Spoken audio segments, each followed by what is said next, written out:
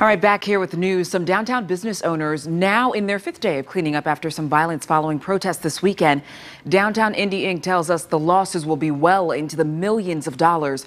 Fox 59's Russ McQuaid walked downtown and talked to some business owners. This is Downtown Comics, a comic book store, but there was nothing funny about what happened here on Saturday night.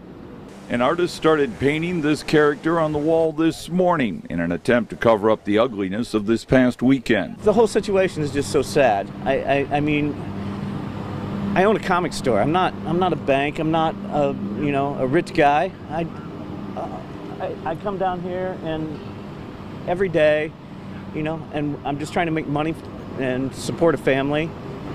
That's all I'm doing. Saturday night next door at Giorgio's, owner George Sturgiopoulos was serving protesters after their rally. And before he closed up at about the time the tear gas started to fly. It's not political for us business owners. Everybody's got their ideologies, their personal opinions. This is about leadership, and this is what we expect from our leaders. No more sugarcoating it. At the south corner of Monument Circle, jeweler Charlie Walker says the only reason his neighbor's windows aren't broken is because he joined IMPD in the battle to save the south spoke of Meridian Street. I literally watched this beautiful circle become a war zone. Downtown Indy Inc. says it'll cost $500,000 to replace the windows in just one building, and there are dozens of property owners and businesses downtown that were damaged. Our downtown needs to heal.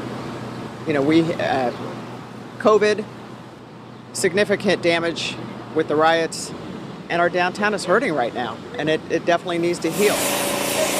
Downtown business owners are waiting to hear Joe Hogsett's plans. I was here Saturday morning before Saturday night went off, and we didn't even see that. I thought it'd been nice if the mayor kind of came down and said, hey, I'm sorry about this. This is terrible. Where was the mayor? I wanted to see my mayor and I wanted to see my governor walking these streets every day so we know that they're there for us. This is the time those people need to shine. We want to see their faces. We have a standing offer with Mayor Hogsett to walk with us through downtown Indianapolis to survey the damage. We'll let you know when he takes us up on that offer. In downtown Indianapolis, Russ McQuaid, Fox 59 News. The mayor's office sent us this response. Quote, Mayor Hogsett spent time talking to downtown corporate and business partners. In the coming days, Mayor Hogsett plans to spend time with DPW cleanup crews and have continued conversations with downtown stakeholders. We're going to